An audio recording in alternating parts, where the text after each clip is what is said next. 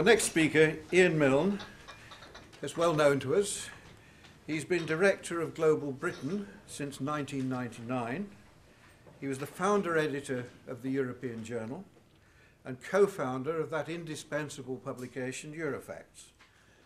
His books include Time to Say No, Alternatives to EU Membership, 2011, and A Cost Too Far, published in 2004.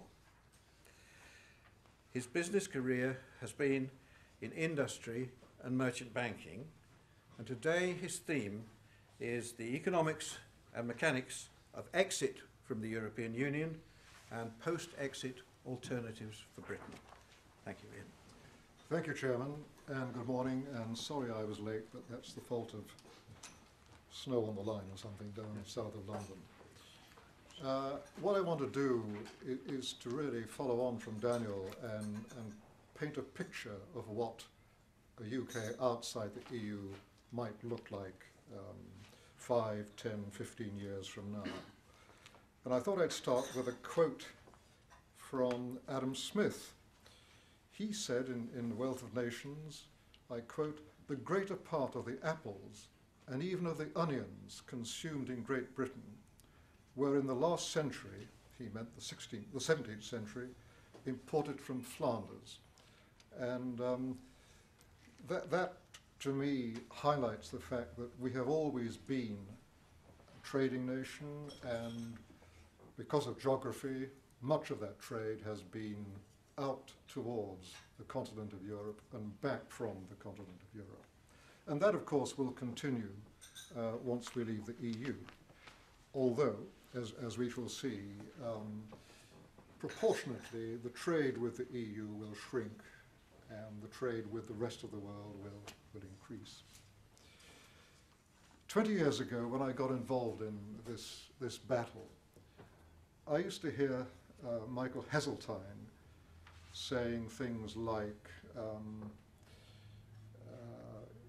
over 2/3 of our trade is with the EU.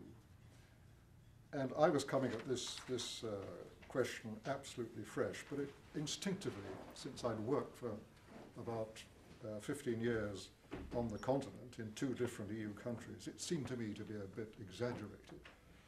So I looked at the figures, and I found, of course, that Hezza was talking through his hat. He's still talking through his hat. And indeed, when I've listened to on the radio or TV or read about it in the press, Roland Rudd and his band of Europhiles talking about trade with the EU. Again, they are quoting figures that are not just wrong, but they are incredibly wrong and utter distortions of the truth. So what I thought I'd do is and forgive me if this is a bit simplistic, but the level of ignorance amongst people who should know better, I'm talking about politicians now, about the basic facts of British trade are such that it may be helpful if we just do a quick seminar on this. So these are British exports in 2011.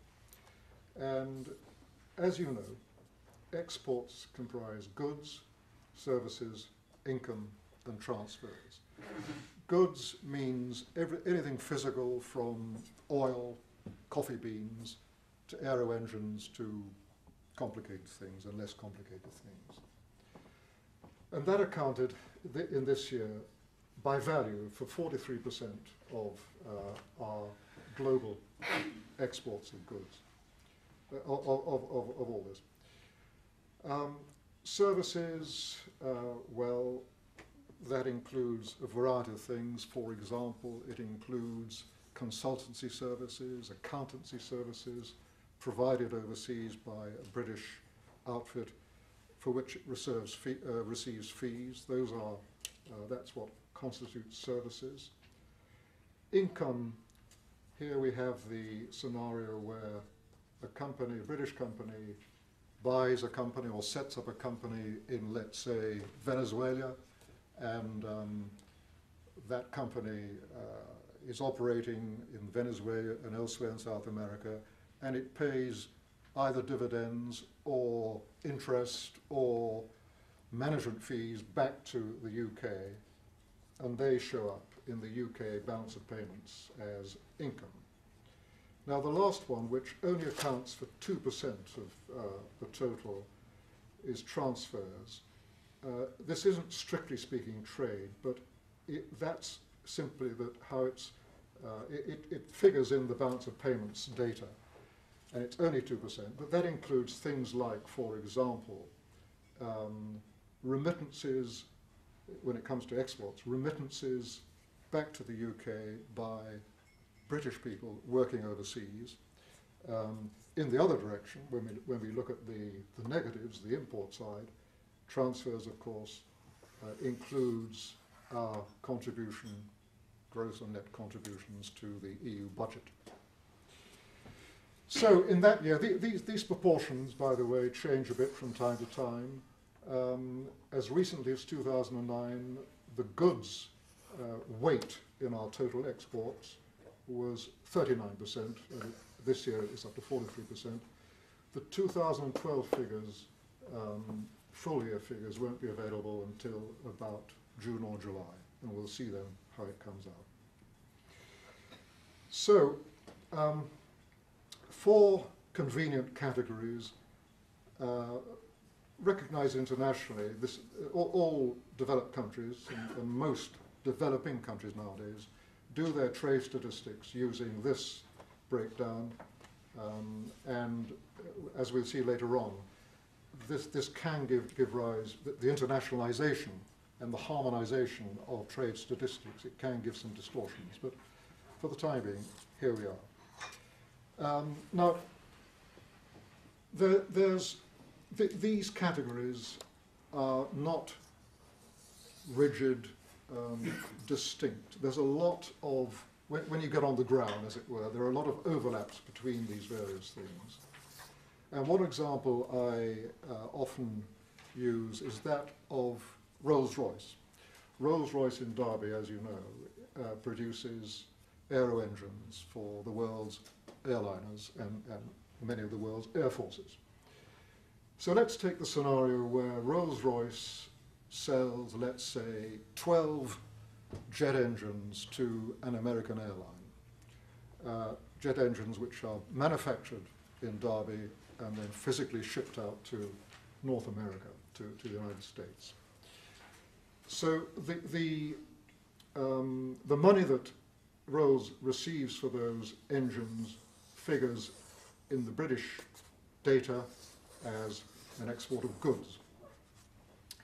However, Rolls-Royce probably simultaneously has got a 5-year, 10-year, 15-year maintenance contract for those engines with the US airline concerned, for which it will receive fees back in Britain. So that stream of fees in respect of maintenance of jet engines, that comes up in services. And also, it's probable that Rolls-Royce naturally has a number of subsidiaries in the United States, including manufacturing subsidiaries, and it's likely that a lot of the maintenance and consultancy in respect of the 12 engines operating on this US Airlines aeroplanes will be serviced from Rolls-Royce's American subsidiary. And that American subsidiary, with any luck, will be paying on a regular basis dividends back to the parent company in Derby and interest if, for example, the parent company in Britain has made a loan to its subsidiary in the United States, etc. So those, that stream of revenues arising from the sale of these jet engines also shows up in the income category. Fine. The circle represents now the value of all British exports in 2011. and that amounted to 700 billion pounds. And what I want to show you here is that this bit here are the visible exports, in other words, exports of goods. And let me remind you that includes things like oil, apples, and jet engines, anything physical that is produced in this country and then exported. But the invisibles, in other words, exports of services, receipts of income, and a tiny bit of transfers, visibles are much, much bigger than, invisibles are much, much bigger than visibles. And in fact, the disproportion here, it's about, these are about 1/3 bigger than the value of visible exports. This is nothing new. If we were to go back to, say, 1900, I would guess that it might have been that much, but invisibles, when the City of London then was genuinely and absolutely the financial centre for the whole world. And even if you go back to the 19th century and the 18th century, I wouldn't be at all surprised if, and if it were possible to do a comparable analysis, the invisibles bit would again be pretty big in relation to the whole of British exports. So what we're talking about then is far more, in value terms anyway, far bigger invisibles than visibles. And if we go now to the, I think we go backwards now. Yeah, there we go.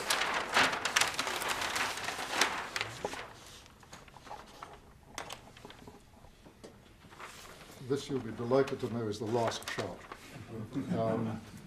I just wanted to now, most politicians anyway, and indeed most people, probably, when they utter the words British exports, and when listeners listen to them and hear the word British exports, I suppose they tend to associate it with exports of goods, motor cars, etc., etc., etc. I may be wrong, but I suspect that's the case. And so I just thought I'd talk a little bit about where British goods exports go. This is 2011, and as you can see, the value then, in that year, of British goods exports going to the EU itself was slightly bigger than the value going to the rest of the world. However, for the first time, I think, in 2012, rest of the world goods exports, value of goods exports from Britain exceeded that value there, going to the EU. And so what we're looking at now, and Daniel alluded to it, we're looking at a situation where that bit is going to, proportionate at least, increase, and the EU bit is going to diminish. All of these figures that and percentages that I've shown here and quoted to you, they are based on the official statistics. The official statistics, I'm afraid, are wrong. And they're wrong because of two distortions to the trade statistics. And some of you may be familiar with them. There's one distortion which concerns mainly goods, and there's another distortion which is probably even more distortionary, and that refers to invisibles. Now, the one referring to goods is something I baptized years ago the Rotterdam-Antwerp effect. And to my amazement, this phrase has now been picked up by statistical bodies, not just in Britain, but also in other countries. And Rotterdam and Antwerp, as you probably know, Antwerp's in Belgium, Rotterdam is not far over the border in Holland. They are the two biggest ports measured by through traffic, not just in Europe, but probably in the world. Well, no, probably they're behind Singapore now, maybe Shanghai, maybe Hong Kong, but they're still pretty big. And the distortion in, let's restrict it now to the British state's trade statistics, arises because when physical goods are shipped through Antwerp in Belgium and Rotterdam in Holland, only some of them stay in Holland and Belgium. We don't know how much goes onwards to other EU countries, but it's quite a lot. And we don't know really how much goes into, say, Antwerp on a container ship, and the container is then simply taken off that ship, plonked onto another container ship, which is on its way to Singapore. We just don't know. And the statistical authorities claim not to know either. But over the years, we've done a number of simulations by just making assumptions about what the distortion might be. And it is clear, I think, that if we remember on the previous chart, where 43%, no, sorry, I'm confusing the numbers, about 43% officially in 2011 of our global exports went to the EU. Yes, went to the EU. I am assuming, and I think it's a pretty reasonable assumption, that 43%, once you take account of the distortions, is only about 40%, which means that 60% is going outside the EU, and that means that our trade outside, or exports outside the EU, are already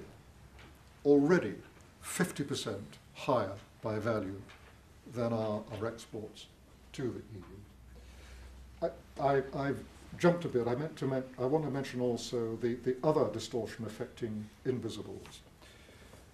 This is called the, confusingly, and I apologize for that, but I call it the Netherlands distortion.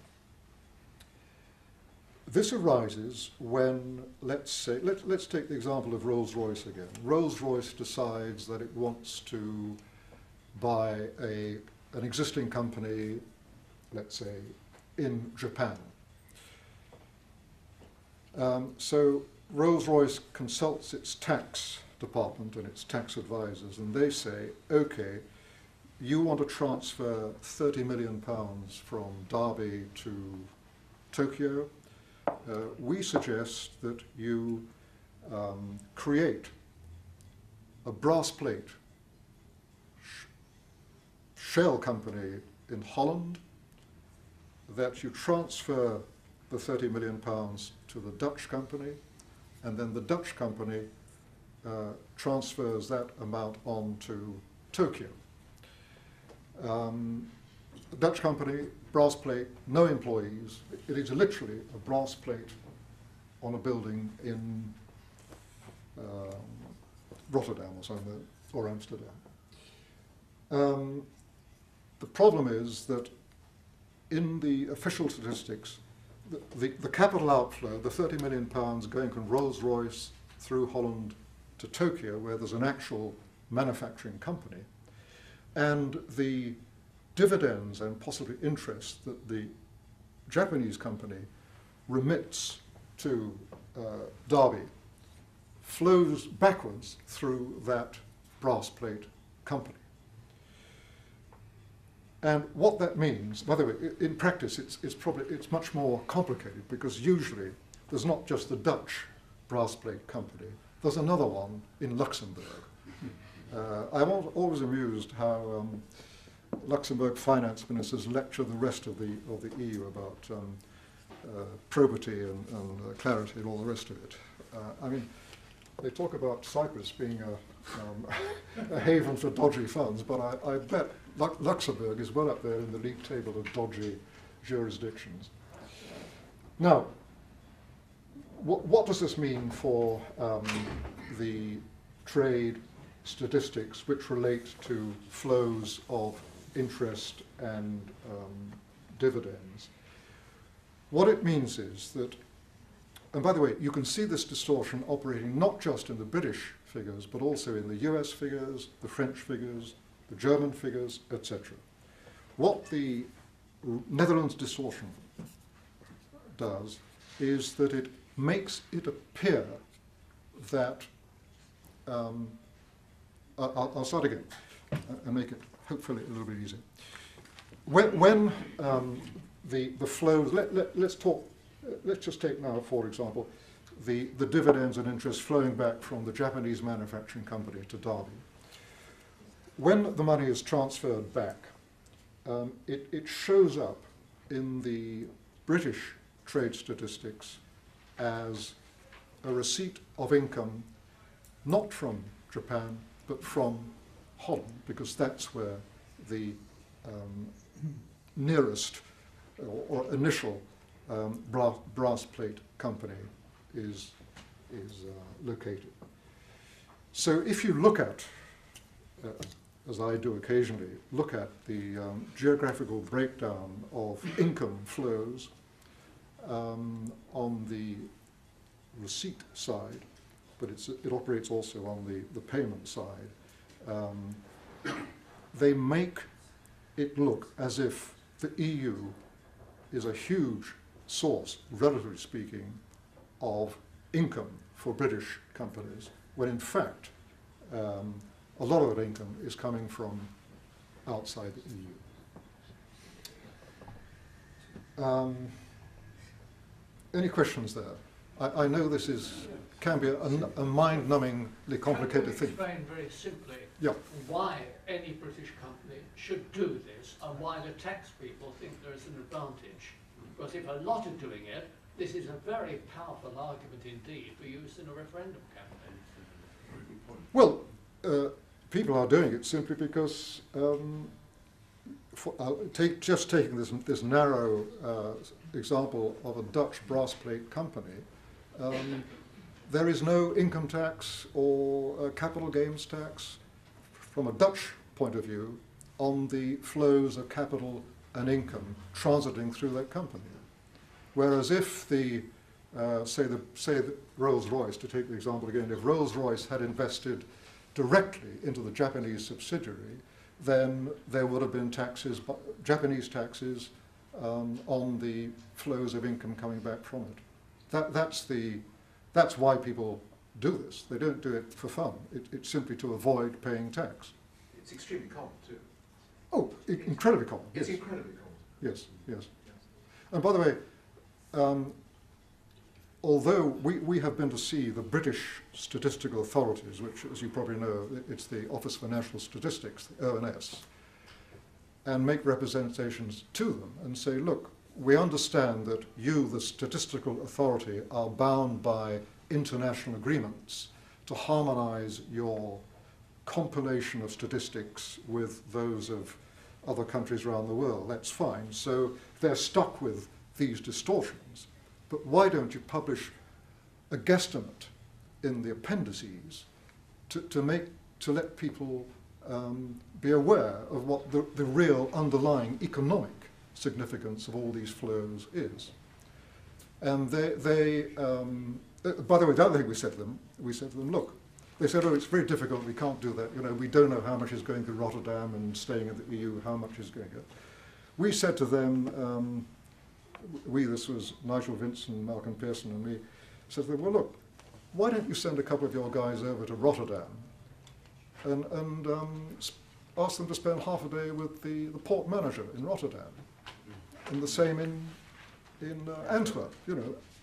We bet that they could tell you roughly how much was staying in Rotterdam and how in Holland, and how much was going on, to Timbuktu. So again, they go, well, we've got budget requirements. However, the good news is, I found this information, not in respect of British statistics, but I found in the French balance of payments, of all places, which is produced in France by the Banque de France, they picked up on these statistical distortions. And as they say in the balance of payments, these official figures don't give a true picture of where French business is investing overseas and in the other direction. And so what the Banque de France did, it sent a questionnaire to all 40 companies in the CAC 40, that's the equivalent of our FTSE 100. And they said to them, it was a very complicated questionnaire. No, I didn't see a copy, but it must have been. And what it said to them was, look, we appreciate that for tax reasons you have to channel your investments and your receipts of income, dividends, interest, etc. You have to use dodgy jurisdictions like Holland and Luxembourg, etc. But tell us where the underlying economic flows to and from France are coming from. And the Banque de France publishes that. And of course the picture there of the spread of French economic activity, or corporate activity, worldwide through FDI, foreign direct investment, is quite different from that which you get by simply looking at the official figures. Well, look, that's enough on the nuts and bolts of trade statistics. I know it's terribly tedious, but if you learn about this and you are campaigning, you can often trip up politicians and Europhile campaigners who are talking through their hats about the figures. I want now just to pick up on what Daniel was saying and talk about the next 5, 10 or 20 years. Yes, the Eurozone now, let's take the Eurozone for the sake of simplicity, because once Britain leaves, and assuming the Eurozone is still a 17-member Eurozone, then the Eurozone will represent about 90% of the GDP of EU26, i.e. EU minus the UK. And the Eurozone, in a very, very few years' time, probably by the time of this referendum, will be down to about 16% of world GDP.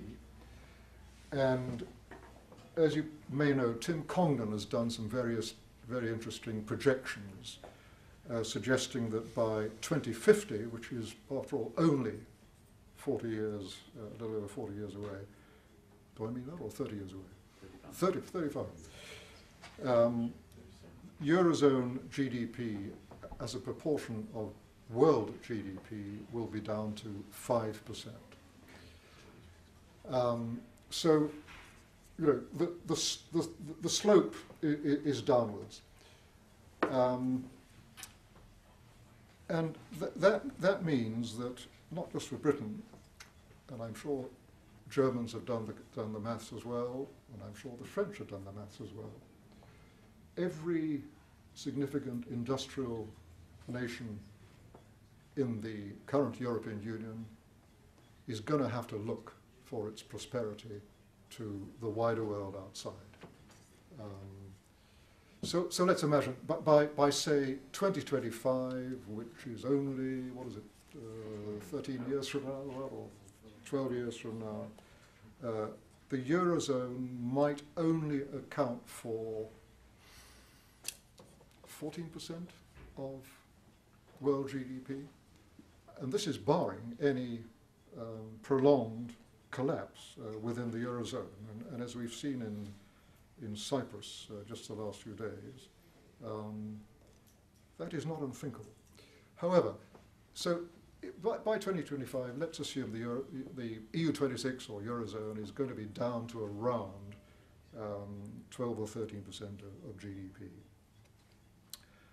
So we in Britain have got to be able to export successfully to the 88% of the world, in terms of GDP anyway, where, with any luck, there will be growth, and not just gentle growth, as we're accustomed to in our part of the world, but really healthy growth. And we can see now, this is happening already, because this segment here, goods to the rest of the world, and indeed visible to the rest of the world, that is expanding already. It's already bigger than that, and that presumably will, other things being equal, continue. Question mark, can we make the most of all that potential growth outside the EU while we're still in the EU? Well, of course we can. We're already doing it. But the burdens on the UK economy, as well as the utterly incomprehensible policies of the coalition. I'm thinking of a foreign aid budget. I looked at the appendices in the budget 2 days ago and see that, yeah, nothing much is actually being cut, but foreign aid, it's going like that. So that's just one thing. But, you know, outside the EU, obviously, progressively, it wouldn't happen instantaneously, but progressively, the British economy would throw off a very, very significant burden on the economy. If you just take, for example,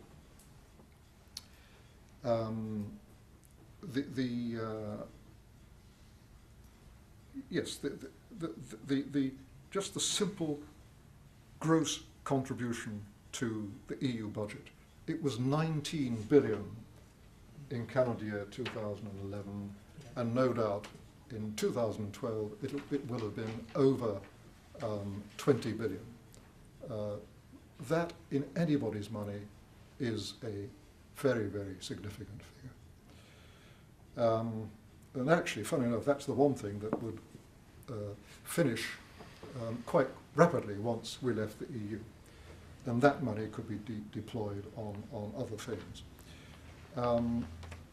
So there's a lot to play for in terms of the prosperity of the British domestic economy. If one were to leave the EU, we'd throw off that burden, and we'd throw off the regulatory burdens, which, many of the regulatory burdens, which are very, very difficult to measure.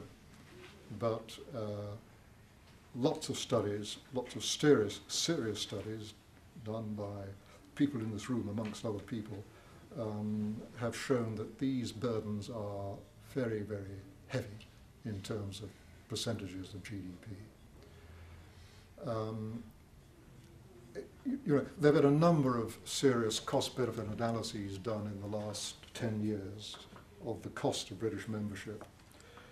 Not a single one, and by the way, including a lot done by people outside the EU, not a single one has concluded that there is a net benefit from being in the EU financially. Most of them include that or all of them conclude that the net cost of EU membership is significant. And in the last 5 years, most studies have come up with a figure between 5% and 10% of GDP per year. And some studies, including mine in 2004 in A Cost Too Far, and Patrick Minford's study in the same year of 2005, we, both of us, utterly independently, I should say, sketched in scenarios which suggested that the annual net cost of EU membership for the United Kingdom could be over 20%.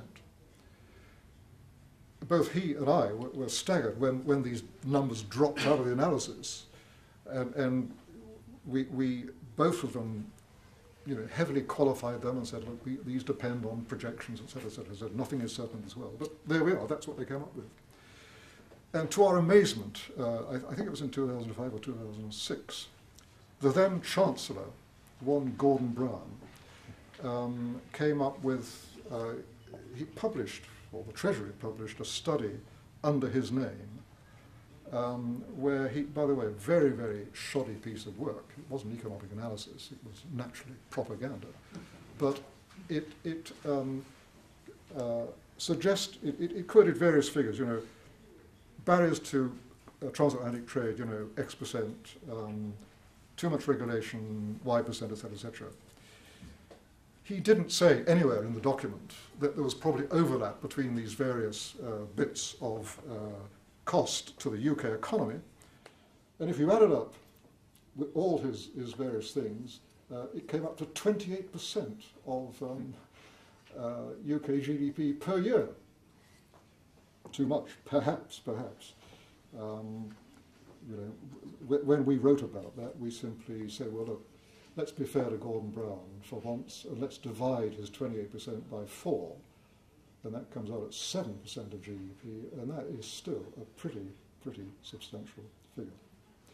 Well, look, I'll stop there, but very happy to take any questions or criticism.